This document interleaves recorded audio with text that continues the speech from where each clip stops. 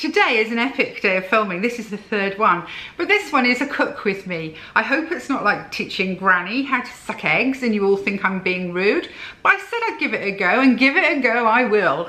My name's Fawn and this is my channel. I try to make it a happy place, doing lots of nice things. I hope you would like to join, I suppose.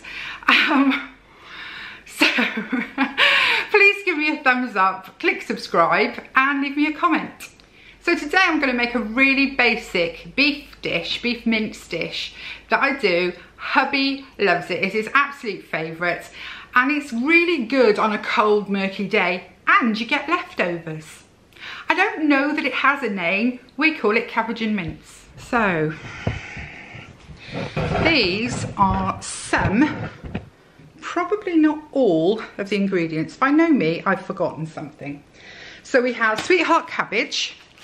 This was the one that I bought in Aldi. I also have this one that came from Sainsbury's. I mean, it's so small, it's ridiculous, so I may not use that one. A large pack of mince. Now, this is bigger than I would normally get, but my hubby really likes mince just cold in a dish, can you believe? So I'm going to do more mince than normal and then put some to one side. You need tomato puree. You need a stock cube. You need mozzarella cheese. You need white onion. I cheat and buy the frozen chopped onion. I find it works better for me. A can of tomatoes. Then you have spices, which is cayenne, onion salt, chili powder and garlic powder. And I'm just looking and I know I've forgotten something. So when I figure out what it is, I'll add it into the video. Okay, so starting off with a bit of extra virgin olive oil, which is allowed on the diet. Again, I've never done one of these videos, guys, so please be gentle. I have an Arga, so it takes a while to get to tempy.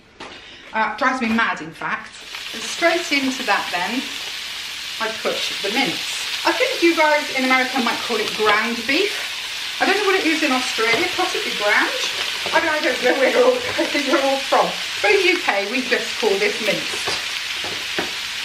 And as usual, you've got to sort of break it up, toss it around. And normally at this stage, I would have a lot less mince in the pan, and I would be throwing in herbs. But I don't want to herb the mince, or the spices, of the mince that hubby is going to eat. So, because I don't know what he's going to want to eat it with. So if I've, chunked it up with chili powder or something, it may not work with whatever dish he wants. So I just cook some off and I put it into a little glass container with a lid in the fridge for him. And then I carry on with the rest of it for me, or for us. The only things that I add to this before I take my husband's portion out is generous salt and pepper. Unseasoned mince, I think, is pretty horrible. So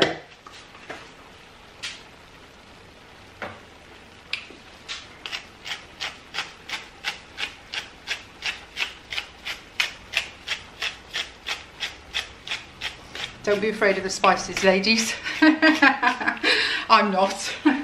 So I've removed a whole load of mince for hubby that will go in the fridge, and he puts it with all manner of things when he just wants to bump up his protein meat score.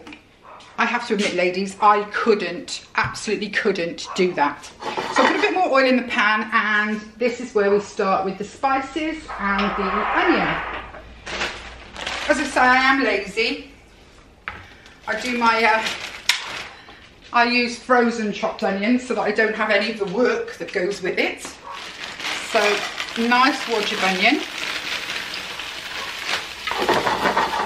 Nice wodge of onion in there. And it's so convenient, these bags, because you just put a clip back on it, it's in the freezer, no problems. I like anything that you can keep in the freezer because, I mean, it's as fresh as can be because it's frozen. It's usually about this point that I put the oven on. I put it on 190 fan, which I'm not sure what that is in American, 190C fan, and just let it start heating up to where I want it. it's not too much onion. Onion is a bit naughty on keto, you've got to be careful with it.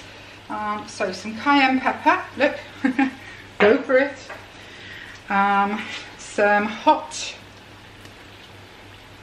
chili pepper. Some onion salt. Yeah, because onion is sweet, especially when you cook it and it caramelizes, it is very sugary, so it can be quite carby. So I would love to put a lot more onions into this, but I know that it will impact on the carb count at the end. The last thing you saw me put in there was some garlic granules. So just let that cook down a little bit. And while that's cooking down and incorporating, I'm going to chop up my sweetheart cabbage.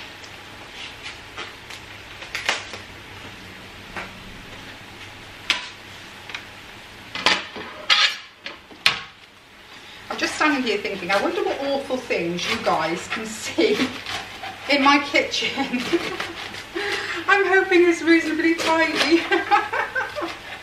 I just very roughly cut this. I don't fuss with it a lot. I just chop it down because it has such a long cooking time. The cabbage will be lovely when I need it. So just rough cut. There you go, that will do. The remainder will go out to the animals. And obviously, give it a wash. While the cabbage is straining, I put the mince back in. Oh, actually, that's still a bit much. Let me just take a couple of handfuls out. Oh, gosh, that's hot. Yeah, I'll put some more in hubbies. I don't know about other people. I'm sure you're going to say I'm wasting the best juices. I always strain my mince after I've cooked it. I just have real heebies with yeah, with the fat that's in it, which is stupid because I'm on a diet that encourages fat, but I just have heebies about it. And just stir that in, flavouring up the mince. Try and break up any big chunks that I find. Oh, it's smelling lovely. I could eat this with a fork. And just give it a few minutes for the flavours to all come together. Get my washed and drained cabbage and just give it a rough cut again in case there's any epic bits in there. Okay, so this is looking about right. The hardest thing about this recipe is opening the can of tomatoes.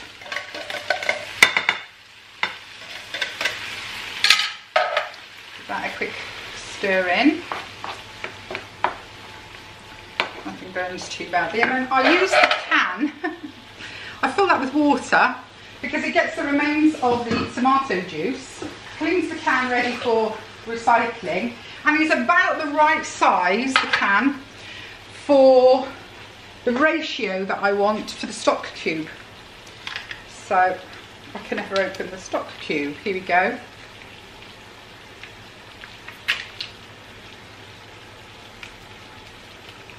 Okay. Oops.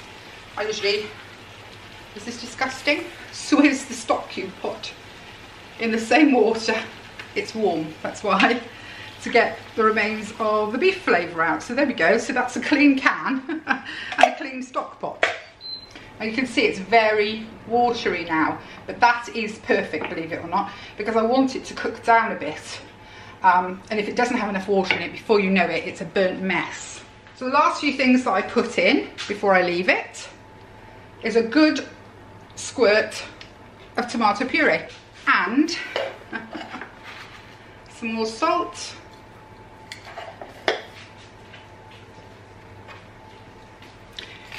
and some more pepper. So that's that, and I let that cook down for a little bit, and I'll be back when it's cooked down. While that's cooking down, I know I'm really close now, aren't I? I thought I'd show you what a keto fridge looks like at the moment. So here we go. So on the top deck, we've got fruit, we've got cream, we've got sour cream, we've got ghee, because I cook with ghee quite a lot on the keto.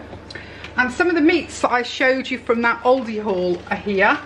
all piled up. This middle shelf is what we call snacking. It's not just snacking, we add them to things, and in fact I will be adding some of this to that before I've finished. I always have a whole roast chicken. I know it's cheaper to buy and roast myself. There'll be people screaming. This thing just lasts for ages. I mean, what is the date on this? It's dated to the 17th of January, and I bought that a couple of days ago, so I don't have to worry. And then the bottom deck, we have the chicken drumsticks you saw, some more lettuce, some sausages, chicken wings. Unbelievably cheap chicken wings, and they are the easiest meal to do. Mince that I just cooked and put in for hubby. More mince, some romaine lettuce, a bit of steak, some bacon, and then this bottom drawer is full of cheese. So yeah, that's a quick snippet of what a keto fridge looks like. So it's actually, you know, it's pretty good. You're allowed so many things that there is no excuse for being hungry on a keto diet, although you're gonna have your moments. And that's what I came in for, some peppered salami. Then it becomes an assembly job. So I throw all the washed, cooked, not washed, uncooked I should say. I throw all the washed cabbage into a big dish. This is, I call this my lasagna dish. I don't know what the proper term for it is.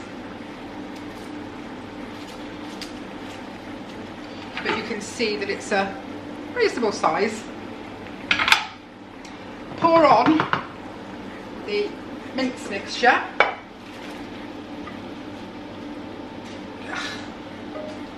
Sort of toss the mince into the cabbage a little bit. Just close that. The heat's unbearable. Just toss it a little bit. I don't go too mad. Then on goes as much as you like of mozzarella, shredded mozzarella.